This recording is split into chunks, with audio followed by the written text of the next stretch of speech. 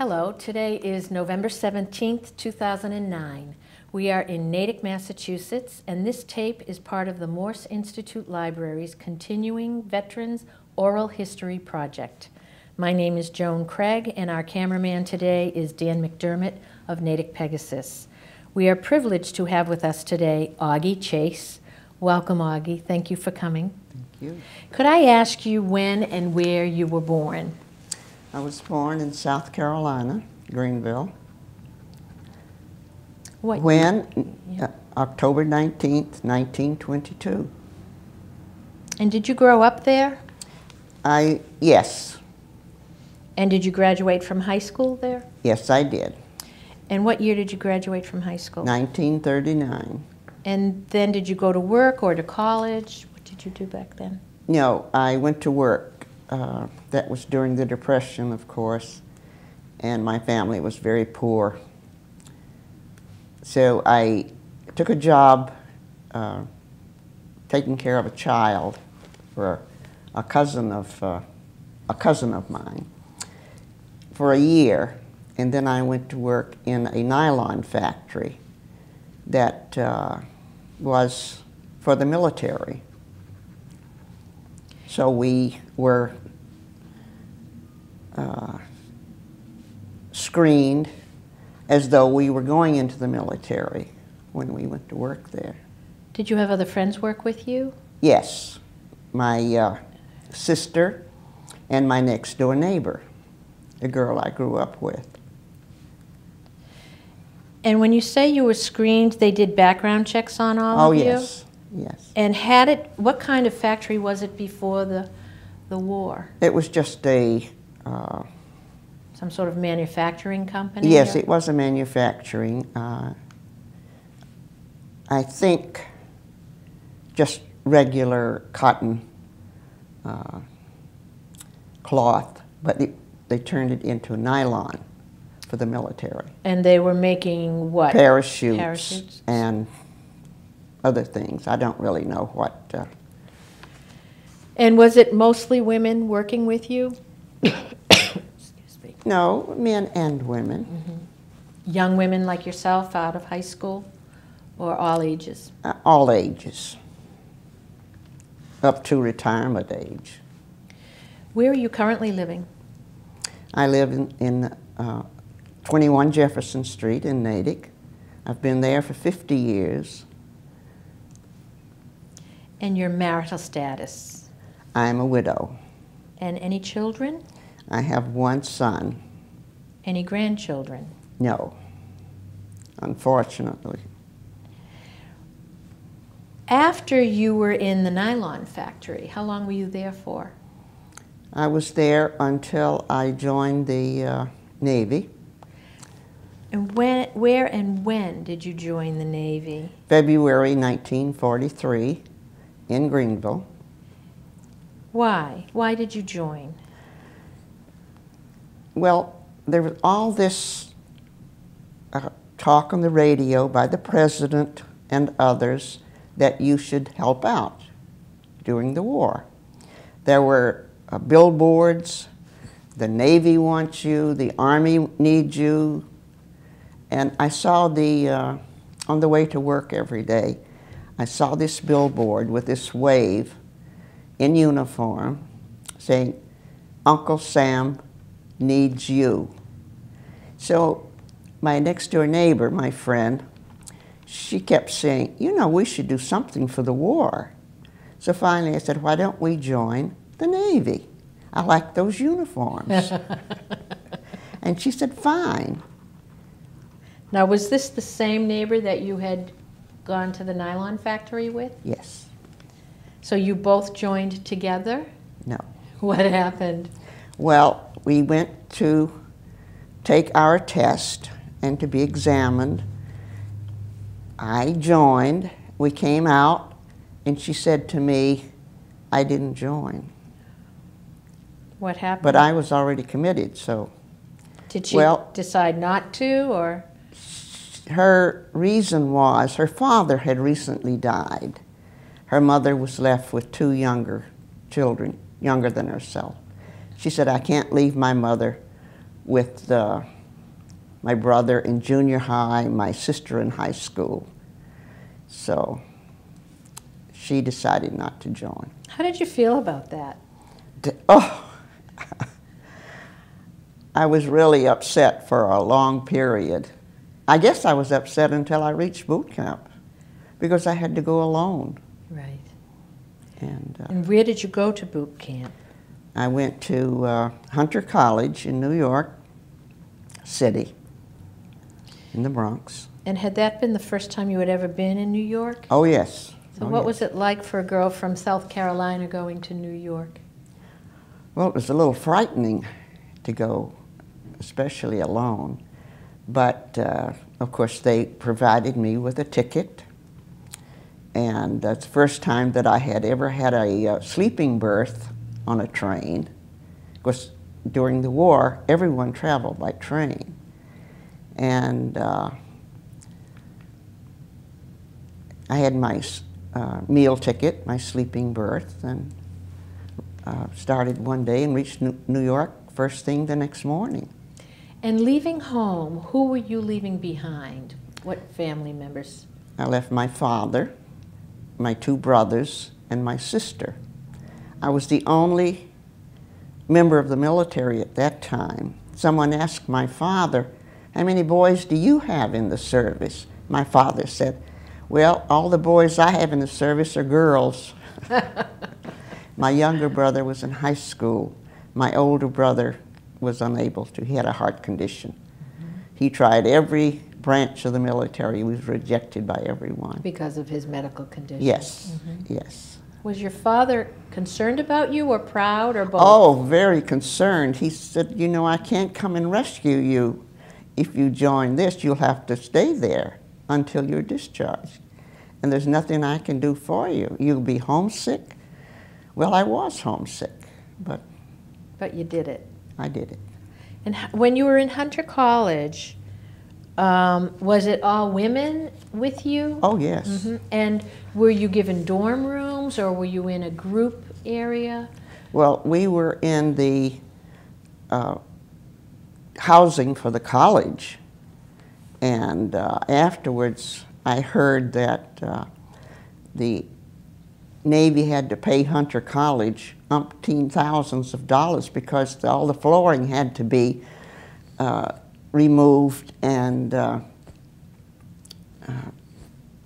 you know, new flooring put in because we washed the floors so much we ruined them. Every day you swabbed the deck. So Sure. How long were you in training? 3 weeks. And what was it like? What was it on a daily basis? Well, you got up, you had chow, breakfast, and you had drills, about twice a day, and you had classes, you know, to identify ships and flags and et cetera, planes, and just, you know, Navy rules and regulations the rest of the time. But you had a full day up until evening chow at 6 o'clock. And then did you have your evenings to yourself or were Yes. you were confined to the college or? Oh yes, we were confined. We were there 3 weeks and we were given Sunday to go into the city. None of us girls knew how to get the subway. Well, we, of course, went in on the subway. We didn't know where to get off, but some of the New Yorkers told us. And so we got off at Times Square, and I wanted to go see Jimmy Dorsey. He was one of my favorite orchestra leaders. And part of the group wanted to go see another orchestra. See, it was the big band era. Sure. So they were everywhere. So I went to see Jimmy Dorsey, thank God, because I met my husband there. You did? Yes, I Tell did. us about that. Well, there were 3 of us that went to see Jimmy Dorsey, and we had seen the movie, Then the band came on, and suddenly one of the girls, we had the other two girls with me, one was from Pittsburgh, the other one was from Birmingham, Alabama. So Alabama had turned around and was talking to a sailor sitting behind us. There were 3 sailors sitting behind us. And finally, my husband leaned over to me and he said, "Why don't you come and sit up here and let him go down and sit with Alabama?" So I looked at him and I said, "Well, it's okay in a theater." I said, "Okay." So I did.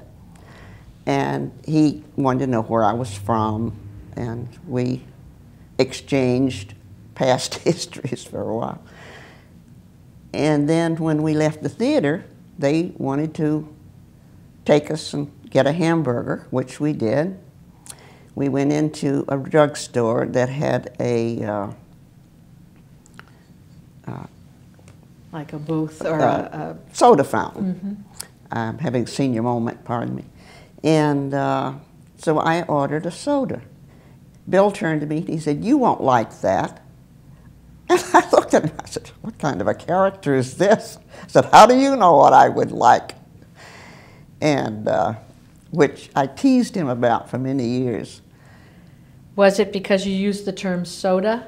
I have no idea why he said that. He could never explain why he said that. But where was Bill from? he's from Natick, He was South from Natick. Natick. He grew up in South Natick. And Bill Chase. Yes. And so then we told them we had to get back to the base, but we didn't know which subway car to get. So they said, "Well, we'll take you and show you." So they rode back to Hunter College with us. And on the way, he asked if he could write to me. And I said, "Yes, of course." So that started it. And the rest was history, the rest as was they history. say. And how long were Yes. you married? 58 years. And Bill, I understand, passed away. Yes. How long ago? 8 years ago. And I might add here that the local skating rink is named after your husband. Oh, yes. Yes. He was involved.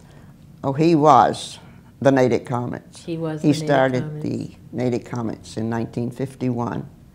So for almost 30 years, we lived in ice skating rinks all over the country. He never passed one up. And of course, that was his. He was a barber for 20 years after the war, and he didn't like that, so he went into the business, the ice skating business, which he loved. So you wrote to each other throughout the war? Yes. And we'll get on about your experiences, but in writing to each other, how soon after you met did you marry? 8 months. And how did your family feel about that? Well, my father, Bill wrote my father and said that he had proposed to me and I had accepted and how he felt about it.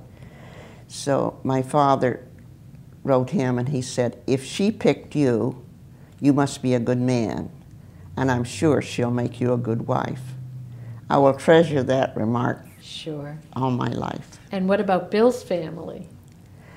Well, I really don't know. He had a mother, a grandfather and a grandmother, and a brother. I was accepted, but not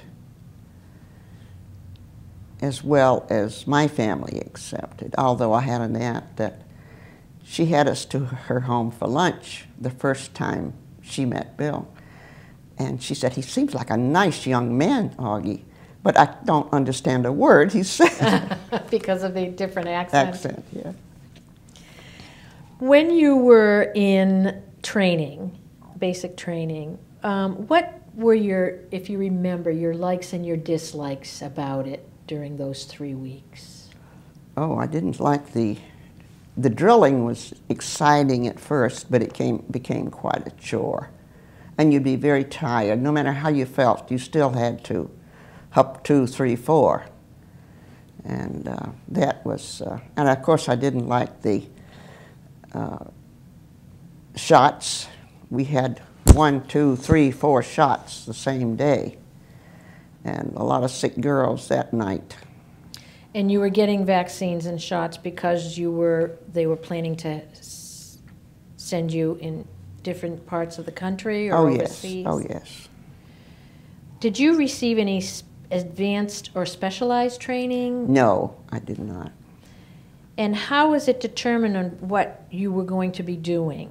Well, they gave us aptitude tests, and I always said that I knew a hammer from a nail, so they figured that I should go into flight, you know, repairing planes.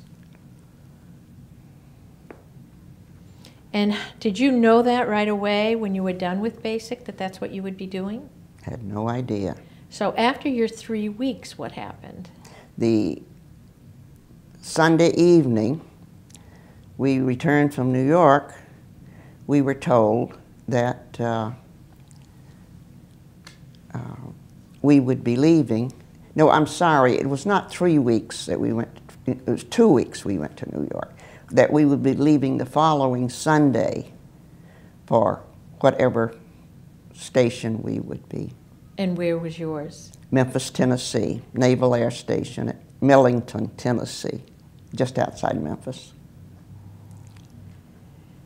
And how did you get there? Oh, we went by train, 200 girls. And this was a coal burner. And we would have to go off on a siding about every 30 minutes because a troop train would be going through. The troop train had precedence over everything else, and you were shuttled off and had to wait until they passed. So it took us about 2 days to get to Memphis from New York. And had you ever been to Memphis before? No, I had been to Chattanooga, the only place I had been. I'd gone on a trip to Lookout Mountain in Chattanooga, Tennessee, and I just returned from Chattanooga in September this year. This year you went again? Yes.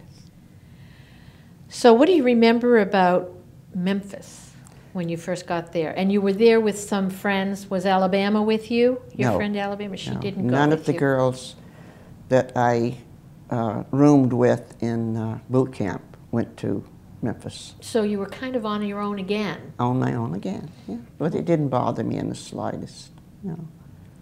No, Were you every girl was consi- in the same boat. They all were. Yes. Were you considered sort of an adventurer growing up or not? Well, I suppose this is what my family would say, yes. Yes. So when you got to Memphis, and it's a Naval Air Station, you said, Mm-hmm. Were you given assignments right away? Were you assigned to specific barracks? What was it like? Well, the wave barracks were not finished when we got to Memphis, so we had to go into a sailor's barracks. And there were few complaints because there's no privacy whatsoever in a sailor's barracks. The girls didn't like that. But we were told that our barracks would be nicer, which they were. And how long after were you able to get into them? About a month we were there. And once you moved in, what were you doing actually once you got to Memphis? What were you doing again on a daily basis? Well, you went. More training or? No, there was no train. Well, yeah, you would walk in and the first class or the chief would tell you what your duties for the day were, and they would show you what they wanted done. Like what? Well, I went into the fabric shop. Our planes were World War II planes. We taught French cadets to fly, and who spoke very little English, by the way. I played pool with twins, a lot of lunch periods, you know, mess hall lunch periods. And they knew very few words. These were men? Oh, yeah, Young men from France? From France, oh yes. And when you say we taught them how to fly, meaning? Well, I didn't teach them how to fly. Well, that's what I wanted to clarify, right. The pilots, there were instructors who taught them to fly. There was a school across the street where they had their book learning and lessons. Then they came across to us. They were housed across the street. They weren't on our base. They would come every morning or evening, you know, whenever they were to fly. And in 3 years, we lost only one young man. So they were taught well. His first night flying, he flew into some wires and his plane went down. He was killed. That was the only one. So while they're teaching flying and they're learning lessons, these soldiers, what were the girls doing? The girls did everything that the men did, because the day we got there, 200 men shipped out. So what were you doing? Were you mentioned the fabric shop? Yes, the planes were, as I said, World War II planes, and they were made of wood. The body of the plane was all wood. And this was covered with a linen cloth. And then when it was completely covered, other than the engine, of course, was not, it was metal, and the struts and the wheels, but everything, the body and everything else was cloth, and that had to be taken to the dope shop or the paint shop, and 7 coats of paint applied, and then it was ready to be put together and so put on you the might line. be what, cutting linen, painting the plane? Oh yes, no, not painting. I never, no, never worked there. It was a horrible place to work because you had those paint fumes. You know, the 8 hours you were there or longer. Now, who was doing that? Well, those were all sailors. There were no women. And when they did that, did they wear masks or anything? I don't believe they did. And I don't think so. So when you're in the fabric shop, what are you doing with the fabric? Are you cutting it? Oh, yes, you cut it, and just as though you were making a dress, then you form it on the part that you're covering of the plane, and you stitch it on. Was it like an assembly line? Oh, yes. Yes. Yes. And so of the 200 that you went down with, were all of you in this shop? Oh, no. No. No, some were secretaries, some were in the hospital, some were in the log office, keeping logs. I did that for a year of all the pilots, all the instructors, and all the students. Which did you like better? I liked the log office best. I liked keeping the records. So you had to be organized to do that. We had to be organized to do any of it. Or someone would be on your neck. So how long were you in Memphis? I was there for about 2 years and 7 months, because I went after only 3 weeks in boot camp. Boot camp is usually 6 weeks, but they said we were needed, so we left after 3 weeks. Because the men were being shipped out, yes, as you the men mentioned. were being shipped out. So when you went in, what was your rank? Seaman. Then I became Seaman First Class. When you were in Memphis, you became Seaman First Class? And then Aviation Machinist made 3rd Class. And how long after you reached Memphis did that happen? Well, about a year and a half.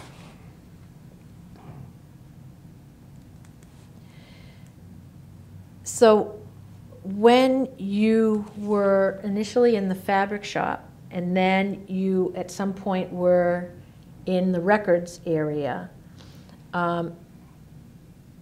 Aviation Machinist, you said 1st class? No, third. Third class. Explain that. Third class versus... Well, third class, then you advance to second class, Okay. but you must pass tests just as in any schooling to get, and then first class. So prior to becoming an aviation machinist, third class, did you have to take a test to do that? What Yeah. was the test like? Well, all questions about flying, recognizing different planes, different parts, how to assemble, you know, the, oh, so much. I really don't remember, you know, but you had to know, you know, quite a bit about the workings of an engine. So when you passed that test, Mm-hmm. what did you do then? Were you... I did the same work. Mm-hmm. You didn't have another job, you just did the same work. You So- just got a little extra pay. Do you remember what your pay was? I don't remember what it was when I first went in, but it was $78 a month when I left. Do you remember if that was equal to what the men were making? Oh, yes. Oh, was. absolutely. Yeah, there was no discrimination no at that point? discrimination. You had the same food, you had the same,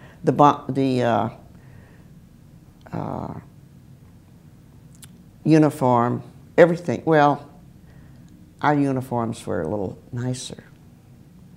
Now, when you were on the assembly line or in an office, what was your uniform that you wore? Was there a difference between office? Oh, no, no, no.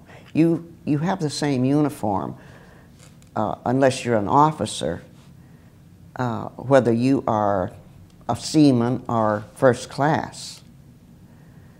It just, you just wear a badge, patch, we call it, on our, on your arm. You know. Now, was your uniform a skirt or were you in pants? In our working uniform was coveralls.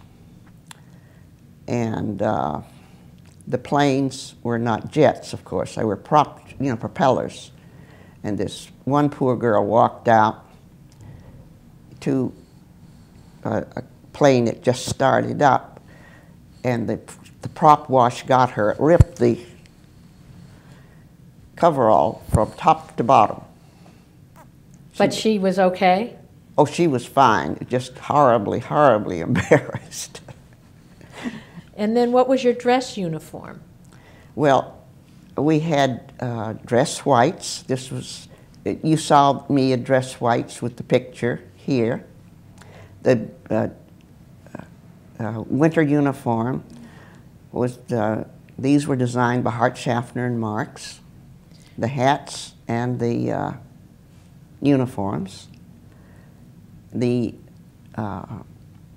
winter uniform was navy with a white shirt, navy tie, and the summer was the white uniform with the white shirt and the navy tie.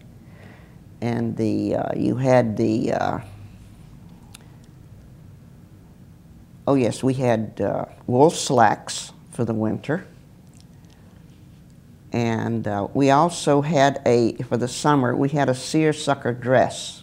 Or you could get a skirt and a top in seersucker, but I chose the dress. When you went off the, out of the barracks and off for some free time, did you wear your uniforms? Oh, always. Always. You never went out of uniform. We were not allowed. You had to get permission to, no matter what the occasion. You were still in uniform. And you could wear either one you wanted, but you had to be in uniform. Were you proud of wearing the uniform? Absolutely. When you did get some free times, was it normally a Sunday still, or was it other days too? Oh no, your time was yours on the base to do what you liked after you finished work for the day.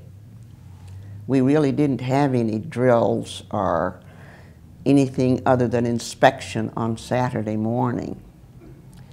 And there you had to make sure that your locker, your bunk, your cubicle, there were 8 girls in a cubicle, you had to make sure that everything was ship-shape, and you were ship-shape yourself, and you stood in line for a couple of hours, usually about half hour at attention, which is very, very hard to do. I think more sailors fainted than women, though, during that time. So who might be inspecting? Would it have been? Oh, the commanding officer. Who was a man? Oh, yes. Yeah. Well, our commanding officer, the Waves, we had a woman. You remember who was president of Wellesley College, McAfee? She was the commanding officer of the Waves. And she would come in and inspect? Oh, no, she didn't come to inspect. Okay. She was in Washington. Right. But I don't remember our commanding officer's name. No. In fact, we had 2 while we were there, 2 different ones. But usually the commanding officer of the base, she would be with him, but he would really be, well, they would both inspect. There's such a difference between men in a cubicle, for instance, and women. I don't think men were. I was never in a sailor's, except where we had to stay in one for about a month. But I don't think they had cubicles. As you see, we had no cubicles per se. We took our lockers and made a cubicle. For privacy? For privacy, okay. Yes. What was it like, though? What I was getting at was sometimes it's easier for men to live together than women, maybe historically. I don't have any facts to back that up, but do you remember, did you all get along well? Was it difficult? For the most part, yes, we did. Got along very well. We had a few that once in the mess hall, of course, the girls in A&R, that's assembly and repair. And you were in A&R? I was in A&R. The ones who worked there, when we went to lunch, we might be a little greasy. Our hands might be, oily. And this yeoman, and that's a secretary, worked in the offices. She made a remark about the grease monkeys, and she pointed to the girl across the table from her. And our meals, you would go through a chow line and get a tray about so long, about 2 feet long, and about a foot wide, and choose whatever you wanted, from the line. And when she made the remark to the girl across, she just picked the tray up and right in her face. I don't remember what we had other than I know we had vegetable soup. And oh, she was, well, this poor girl got 30 days. She couldn't leave the barracks. The one who threw the tray? But we were so happy she did. I thought she was in the right. She should have done it. Sure. But this girl was not in our barracks, so we had 2 barracks. They were side by side, but just a grassy lawn expanse between the 2. And but she didn't have to see her every 5 minutes, so it didn't continue at all. And I'm curious, did the girl from the secretarial pool ever make a comment like that again, do you think? I have no idea. Yeah. I have no idea. There were a lot of girls there. You didn't see them all the time. You didn't, had nothing to do with the yeoman. Now, while you were working, the war was going on, did you hear about what was going on in the war? Oh, absolutely. And how did you hear? Well, we had radios, just as, you would have at home. And if something important happened, they would announce it over the PA system so the entire base would know what was happening. And did you remember any specific announcements? Yes. they announced all important battles, anything that, you know, was of interest, you know, made headlines in the paper. This was all announced. So you knew exactly what was going on at all times. And were you corresponding still with Bill? Oh, yes. And in corresponding with him, where was Bill? Well, he was on Long Island in New York until he went aboard ship about 10 months, I think, after I met him. He went aboard ship. He was on a destroyer escort going many, many ports overseas. He went to Europe and Russia and China. And at this point, you're married. Yes, yes. So did you have any kind of a leave after you got married that you could have what we might consider a brief honeymoon? Oh, yes. We had 3 days. And it was very short. And then you would both write letters to each other? Oh, yes, Were every they day. censored at all? Every day you wrote? Oh, yes. Oh, yes. Were the letters censored at all? Well, I think his were. Mine weren't. But I did receive some that had spaces that had been blacked out. So, not many, but a few. And then did you continue also to correspond with your family? Of course. By Yes. letter? And now I hate writing letters because I wrote so many during the war. Yes. Sure. Sure. Sure. Did you stay in Memphis during your naval career? I had to stay in Memphis. You had to, if you wanted to transfer to another station, you had to find a girl, a wave, with the same rating, did the same work, and had been in the same length of time. And I wanted to go to Hawaii, but of course there was no way that I could get there because I knew no one in A&R, you know, in Hawaii. And when you were in A&R, your day would start early, but your work day would start what time? About 8 o'clock? Well, every 6 weeks it rotated. It was either 8 to 4, 4 to 12, or 12 to 8. So it was a 24-hour... Oh yes, 24-hour operation. You have to protect those planes as well as, you know, those are very light planes, so in case of a storm, they might call us out at 2 o'clock in the morning to go to the line to sit beneath a plane and hold it down so the wind wouldn't tip it over and wreck it. So you remember doing that? Oh yes, many times. So was somebody with you, holding down a plane with you? Oh yes, it would take 3 or 4 people to hold the plane down.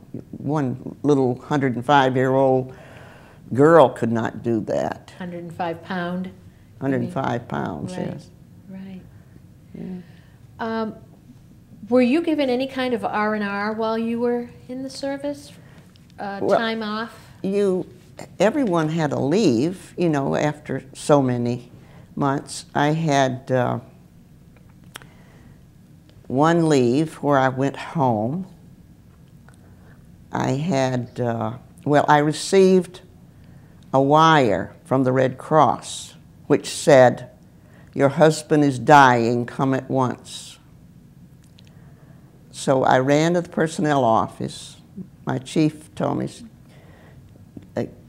go up to the personnel office and get a leave. And so the personnel officer was from Boston, by the way. He said to me, "Young lady, don't you know there's a war on?" And I said, "Sir, get your men with the guns, your shore patrol, because I'm going over the fence tonight and catch the 8 o'clock plane to Boston." Bill was in Boston. They had taken him off the train. When his ship came in, if he had just the weekend, he would come home to Natick. if he had 10 or more days, he would come to Memphis to see me. And he had gotten on the train to come to Natick from Newark, and he passed out. They couldn't revive him. He was unconscious for 1 week. They never did know what caused this. They thought maybe something he caught in the South Pacific or something. A virus of some sort? Yeah.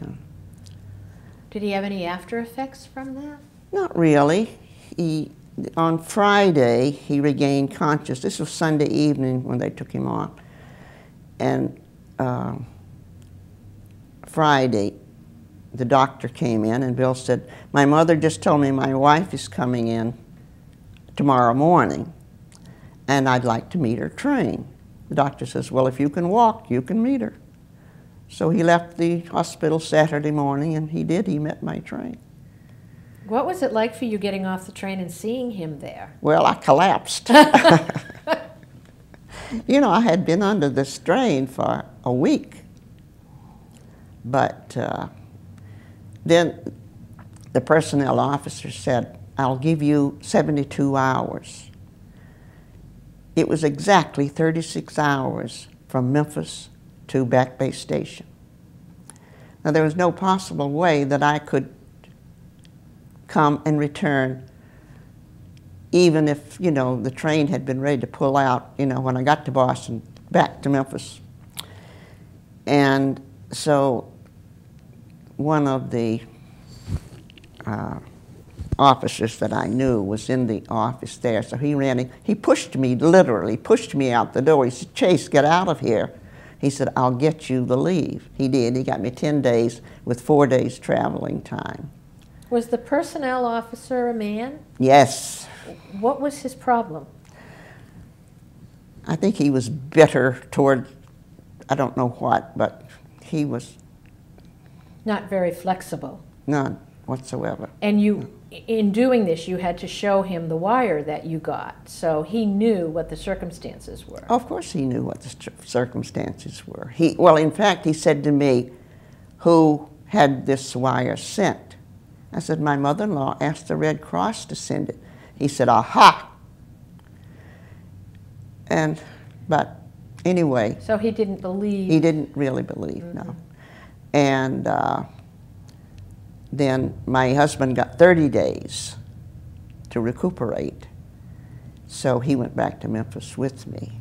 So when he comes back to Memphis with you, where is he able to stay with you off site, or?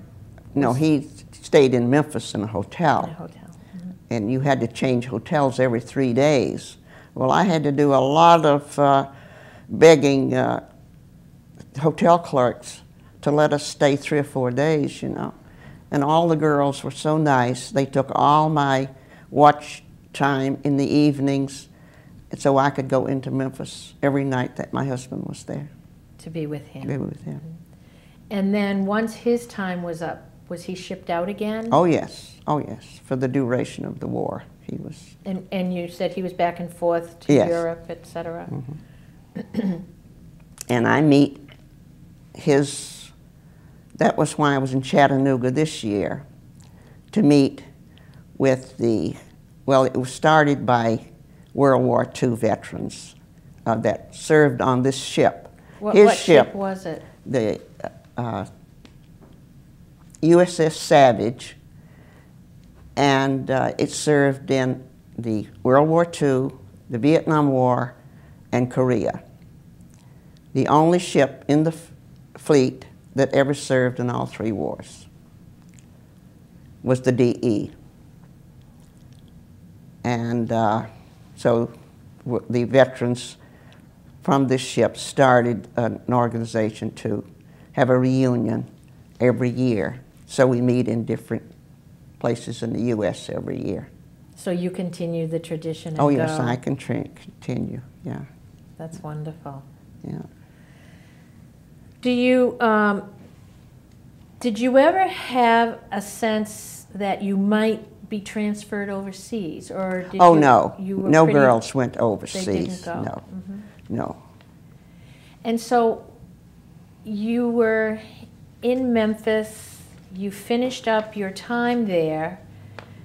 When or where were you discharged? Were you discharged from there? Yes, all married women were discharged in October once the war was over in August.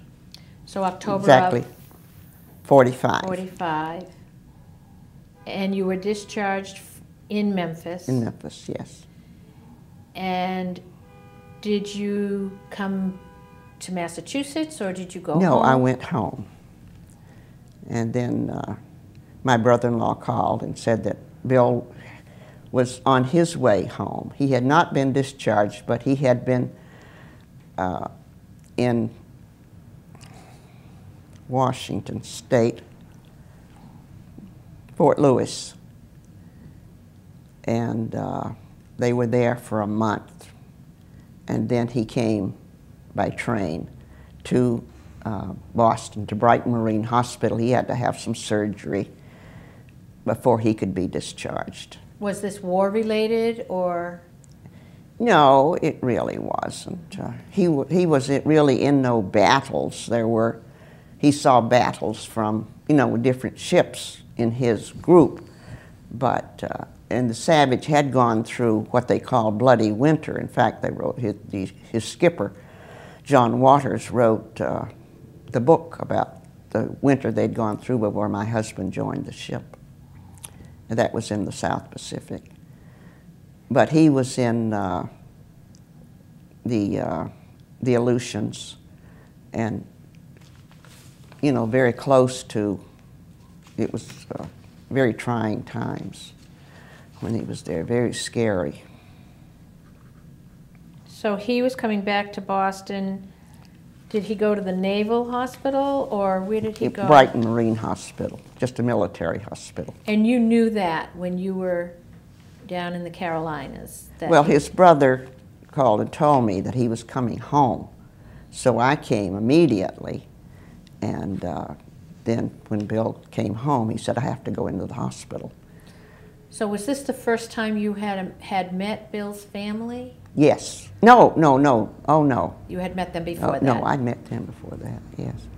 So you came up to Boston. You're now out of the Navy. Yes. What rank were you? Aviation Machinist, 3rd class. What was it like when you were done and a civilian again? You were a little lost. A lot of both men and women. You have this closeness, this bond with your fellow shipmates. And I had 4 that I was very close to. And we stayed in touch. And 3 have passed away. The other one, I've lost touch with her. I have no idea what happened. Did you join any unit of military reserve after the fact? No. Did you join any veterans organizations? Well, we did for a short while. We joined the American Legion, both Bill and I. Did you receive any veterans benefits? Yes. Yourself? Yes, I did. So did Bill. He went to barber school, and I went to Hickok Secretarial School in Boston. And did you use that experience in the workforce? Yes, I was secretary cashier at R&L Furniture Company for 7 years after I graduated from school. And where was that? Where Debson And what was wallpapers now. R&L Furniture. R&L Furniture. In downtown Natick? Yes. What was it like moving to Natick? Well, I don't know that it was that much different than living any place. Did you get to go home a lot? or did you more or less stay in the Natick area? Did you go back to the Carolinas at all? Oh, well, no, we didn't go far. We didn't take a vacation for 3 years because we were in school. Then we were trying to, you know, establish ourselves. You know, money was scarce, and we saved for 3 years and finally went on a 3-week vacation. Went home and saw some shipmates and up and down. There isn't a state on the East Coast that we don't have friends. So you would get to see them and Oh, maybe yes. stay with them? Yes. You would drive down? Yes, we drove. Do you attend any reunions of your group? Never had any reunions. That, well, no, I'm sorry. They just had one. But no, I get the news, but I never attended. But you did attend the reunions of your husband's group? Oh, yes. We went to his ship's reunion. Mostly now Vietnam and Korean veterans. There's only 4 World War II veterans of that ship left. Only 2 attend the reunions. How important to you was serving in the military? Very. It was a wonderful experience, and I'm so glad I did. It was boring at times. It was tedious. It was, but I was very proud of my country, and so was Bill. We were both very patriotic. So, do you feel in some way it affected your life going forward? I think so. In what way? Well, it was a broadening experience, and educational.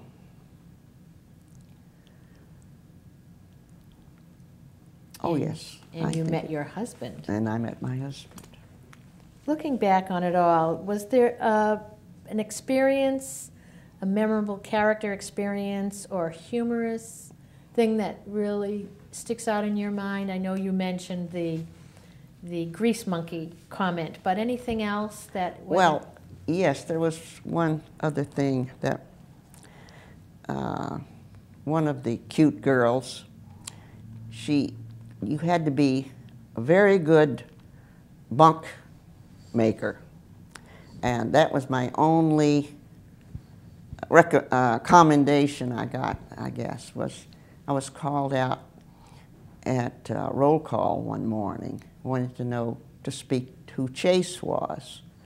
So I walked up to the officer, and I was scared stiff. I had no idea what I had done. I kept thinking, now, what did I do? What did I do? And she said, I would just like to meet you because I have never met anyone that made such a beautiful bunk as you do. Everything is so precise. I said, well, I had experience in a nursing home, working part-time, shown by nurses how you made a bed, and that's why it was so taught. She says, when they tell me you can drop a dime on there and it will bounce, on yours it does. So that was my only commendation in the Navy. Did any others ask you to help them learn how? Oh, they said, yeah, leave it to Chase, you know, to make us all look like idiots. Well, they give you a hard time continuously. You know, you get away with nothing. So this one night, one of the girls went into town, and another girl just very carefully pulled back the spread, the blanket, and the sheet, top sheet, and poured a Coke bottle full of water in the middle of her bunk. And it seeped right through the mattress. Some of it dropped on the bunk. She had an upper bunk.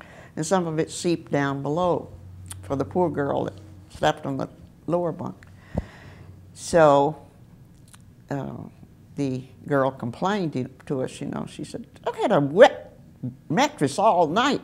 Of course, she came home about midnight from Memphis and dived into the bunk because she had to be up at 5 or 6, whatever her time was in the morning to go to work.